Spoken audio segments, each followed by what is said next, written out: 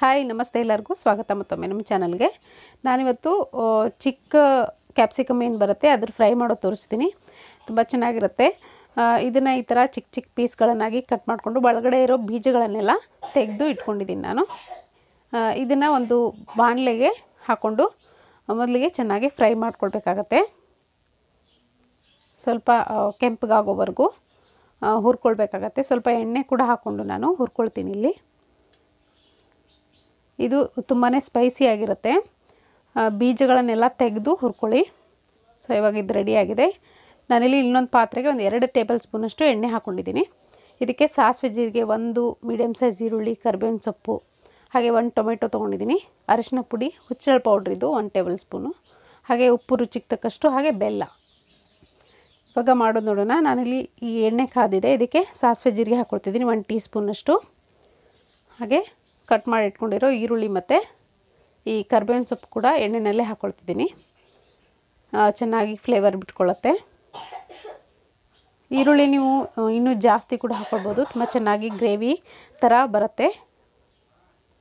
ಇವಾಗ ಟೊಮೆಟೊ ಕೂಡ ಹಾಕ್ಕೊಳ್ತಿದ್ದೀನಿ. ಟೊಮೆಟೊ ಸ್ವಲ್ಪ ಚೆನ್ನಾಗಿ ಮ್ಯಾಶ್ ಆಗಲಿ ಅಲ್ಲಿವರೆಗೂ ಇದನ್ನು ಫ್ರೈ ಮಾಡ್ಕೊಳ್ಳಿ.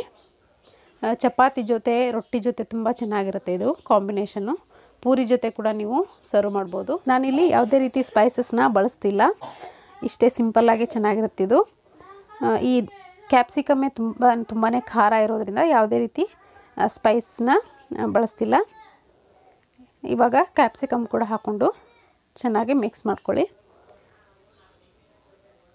ಸೊ ಇವಾಗ ಇದನ್ನು ಒಂದ್ಸರಿ ಚೆನ್ನಾಗಿ ಮಿಕ್ಸ್ ಮಾಡ್ಕೊಂಡಾದಮೇಲೆ ಇದಕ್ಕೆ ಈ ಮಸಾಲೆ ಏನಿದೆ, ಅರಿಶಿನ ಪುಡಿ ಮತ್ತು ಹುಚ್ಚಳ ಪೌಡ್ರು ಅದೆಲ್ಲ ಹಾಕ್ಕೊಳ್ತಿದ್ದೀನಿ. ಉಪ್ಪು ನೋಡ್ಕೊಂಡು ಹಾಕ್ಕೊಳ್ಳಿ. ತುಂಬಾ ಟೇಸ್ಟಿಯಾಗಿರುತ್ತಿದ್ದು. ಇವಾಗ ಹುಚ್ಚಳ ಪೌಡ್ರು ಕೂಡ ಹಾಕ್ಕೊಳ್ತೀನಿ. ಹುಚ್ಚಳ ಪೌಡ್ರ್ ಹಾಕಲಿಲ್ಲ ಅಂದರೆ ಇದು ಇನ್ಕಂಪ್ಲೀಟ್ ಆಗುತ್ತೆ. ಅದನ್ನು ಹಾಕಿದ್ರೇ ಇದಕ್ಕೆ ತುಂಬ ಚೆನ್ನಾಗಿ ಟೇಸ್ಟ್ ಬರುತ್ತೆ. ಹಾಗೆ ಬೆಲ್ಲ ಕೂಡ ಇದಕ್ಕೆ ತುಂಬ ಇಂಪಾರ್ಟೆಂಟು. ಬೆಲ್ಲ ಹಾಕಿದ್ರೇ ಇದು ತುಂಬ ಟೇಸ್ಟಿಯಾಗಿ ಆಗುತ್ತೆ.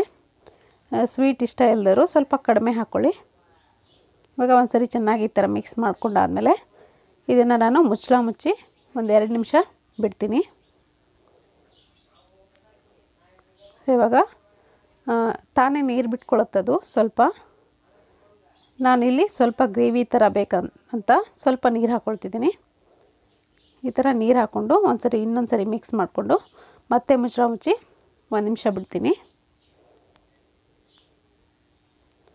ಸೊ ಇವಾಗ ನೋಡ್ತಿರ್ಬೋದು ನೀವು, ಕ್ಯಾಪ್ಸಿಕಮ್ ಕೂಡ ಬೆಂದಿರುತ್ತೆ. ಇವಾಗ ಕ್ಯಾಪ್ಸಿಕಮ್ ಫ್ರೈ ರೆಡಿಯಾಗಿದೆ. ನೀವು ಕೂಡ ಇದನ್ನು ನಿಮ್ಮ ಮನೆಯಲ್ಲಿ ಮಾಡ್ಕೊಂಡು ಅಭಿಪ್ರಾಯ ತಿಳಿಸಿ. ಇವತ್ತಿನ ರೆಸಿಪಿ ಇಷ್ಟ ಆಗಿದ್ರೆ ಲೈಕ್ ಮಾಡಿ, ಶೇರ್ ಮಾಡಿ. Thank you.